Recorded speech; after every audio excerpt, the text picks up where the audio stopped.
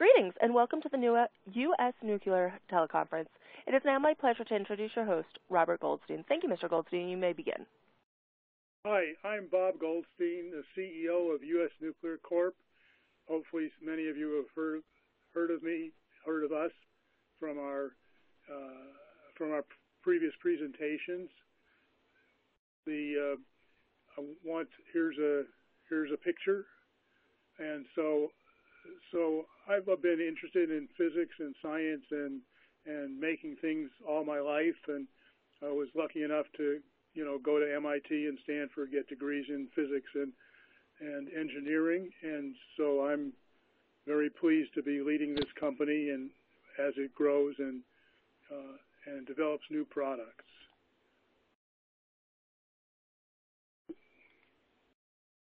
We have an excellent staff with scientists, engineers, mechanics and assemblers, and testing metrology department as well.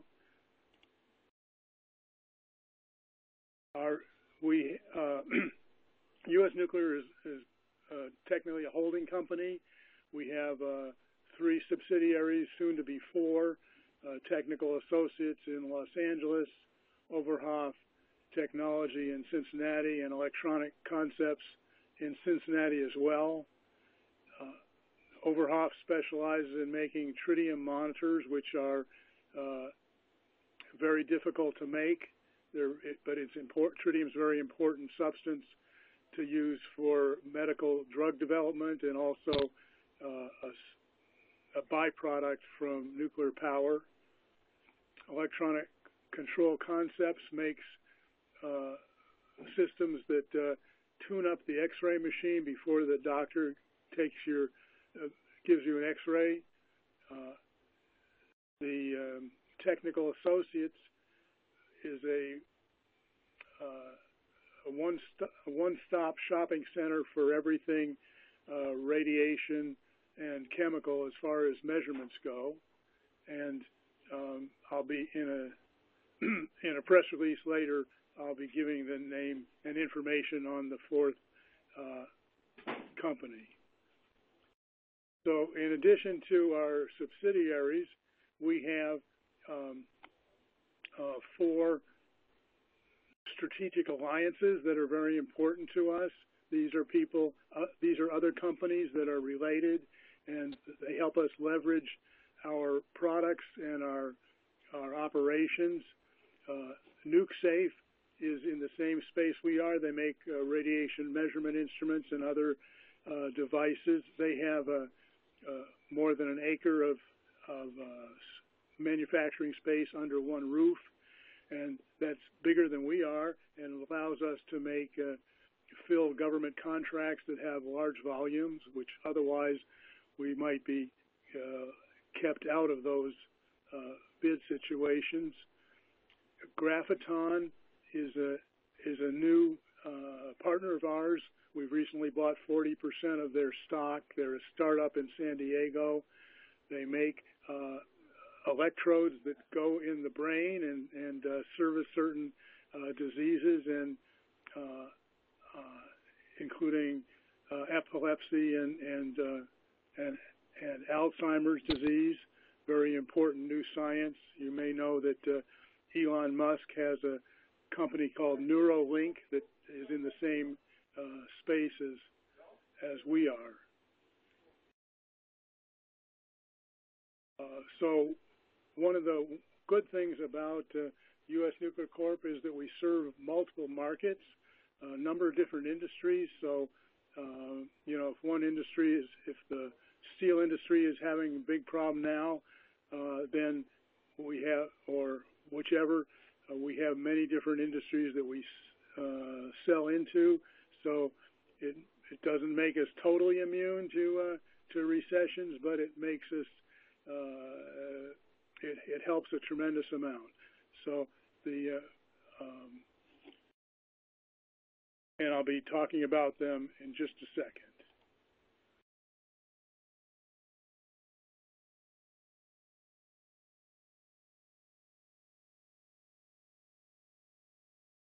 So here's 6 of the important industries that we serve.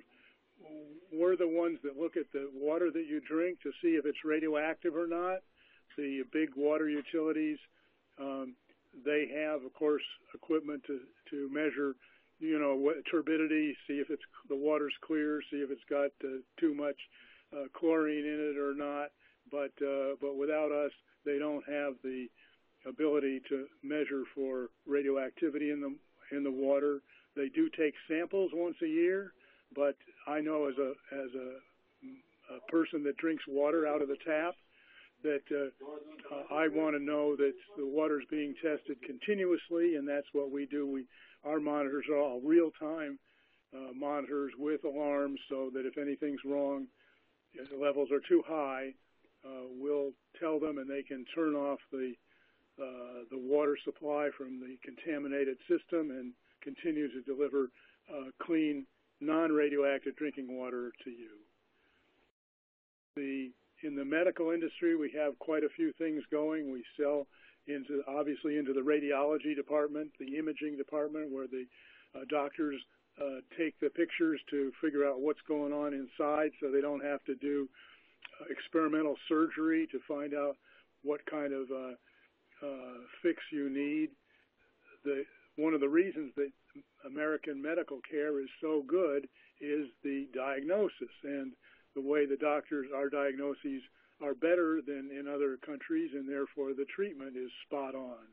And a big part of that is the medical and the imaging, and we're a big player in that field. Also in mining, anytime you extract anything from the ground, oil or minerals, you get other stuff that you didn't want. A lot of that's radioactive radon, or can be uranium or other radioactive materials. Obviously, we service nuclear power plants.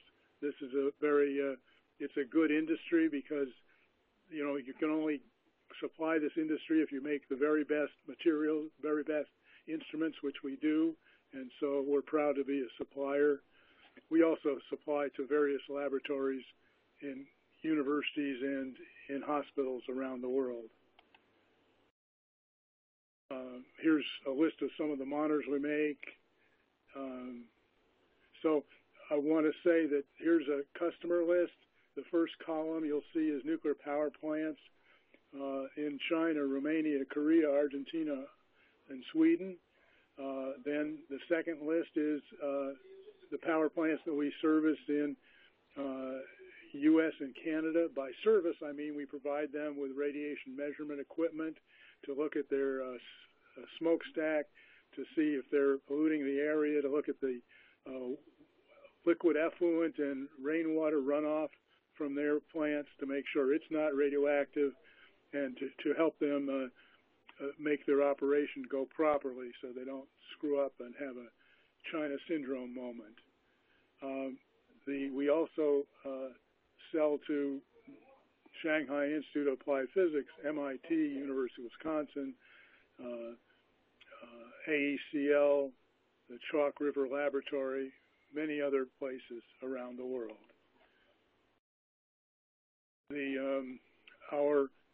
Our sales are international. We're about 50% domestic and 50% overseas, which we're very proud of because, if you're not selling domestically, you're only selling overseas, then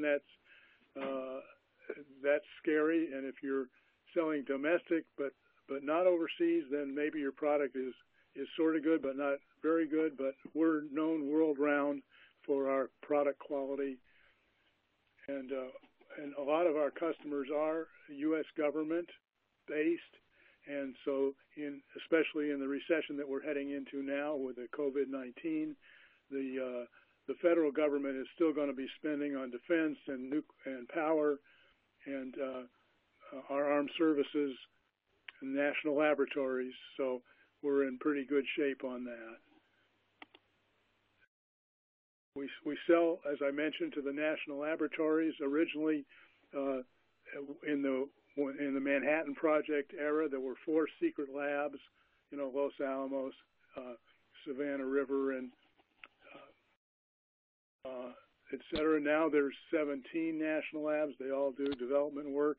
They buy equipment from us because they know we're top quality. The guys at the national labs, they're really the smartest scientists in the country, and we're very proud to be servicing them. Here's another picture of the national labs. In addition to the fact that there's 17 labs, some of them have satellite facilities also. That's why you see so many spots on the graph.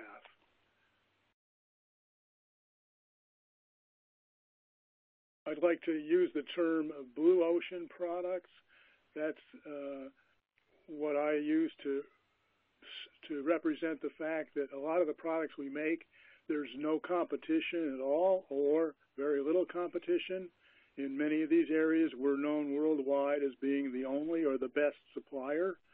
And so just list them for you quickly here. We make drones and submarines that sniff out hazards, bad air, bad chemicals, and even biological hazards. As far as I know, we're the only people that do all of that. The radon is a gas. You can't see it, but it's the second largest cause of cancer in the world, and so we have important products in that field.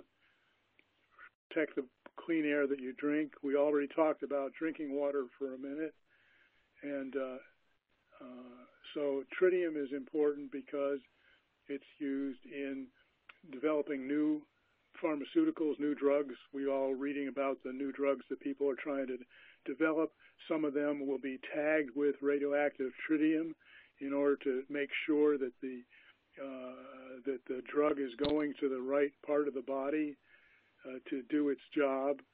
And so it's a tracer, and it lets the drug designer do his job and test what he's doing.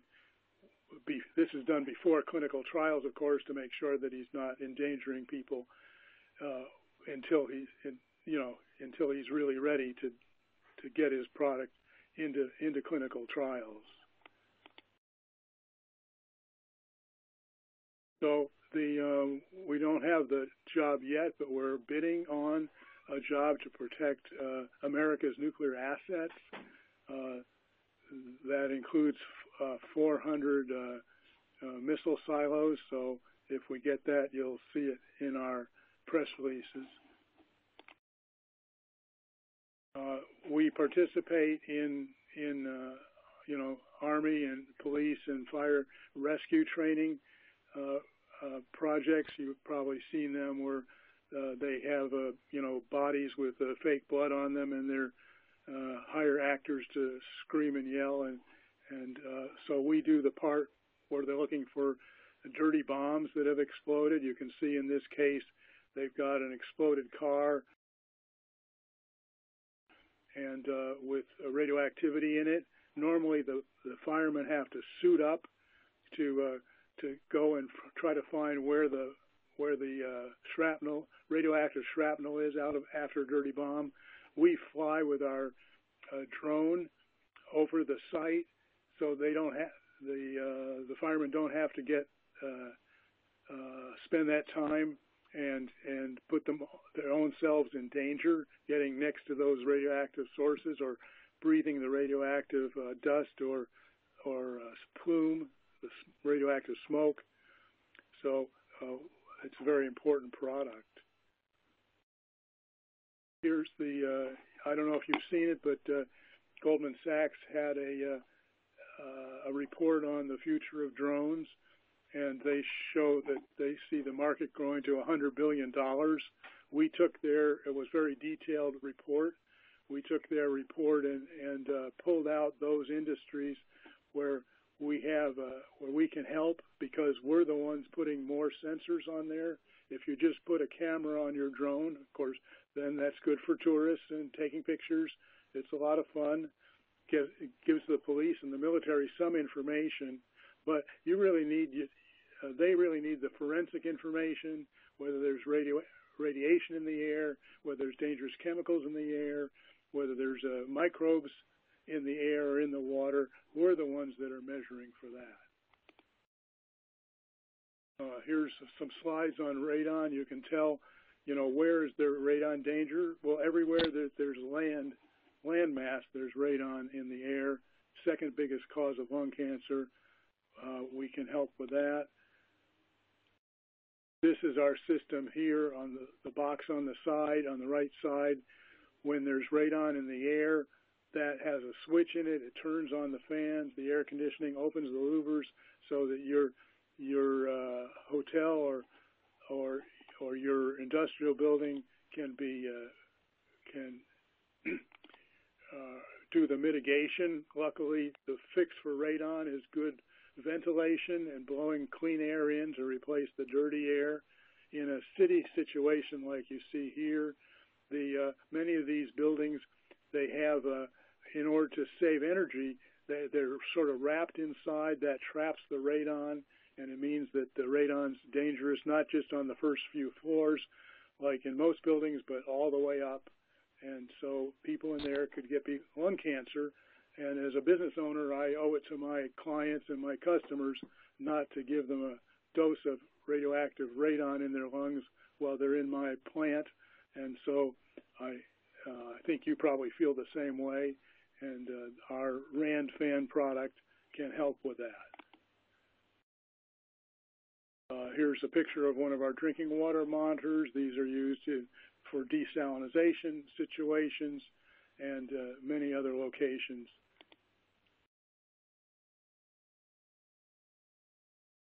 Here's some tritium monitors. I already discussed them a little bit. These are portable air monitors and standing air monitors that look at the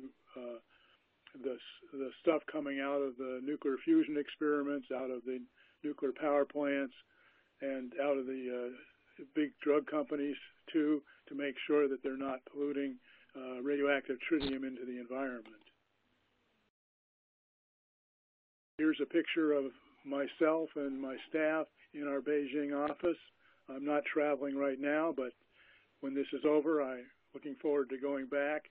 And there's 200 nuclear power plants promised in China. There's 26 under construction, and so this is an important source of income for us. So here's a physics slide. I don't know if anybody cares, but alphas are not very penetrating, betas more penetrating, X-rays even more, gamma rays are even more penetrating than X-rays, and neutrons are dangerous as well. So, Physics 101 in 2 seconds.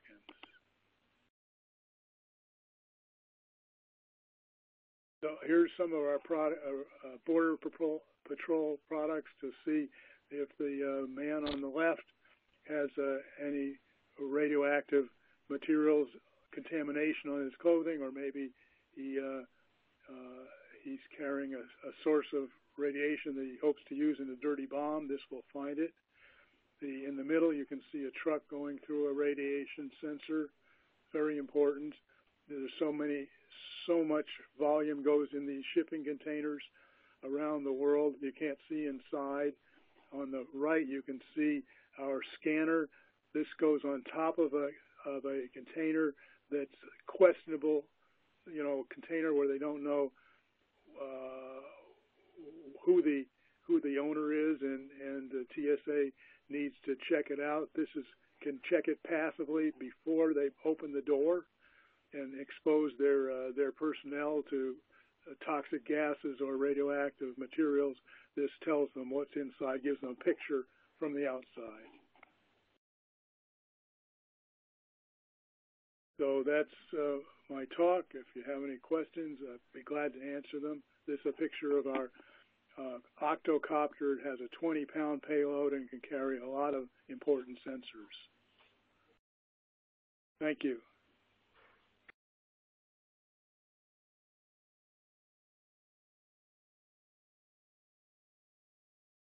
This concludes today's webcast. You may disconnect at this time. Thank you for your participation.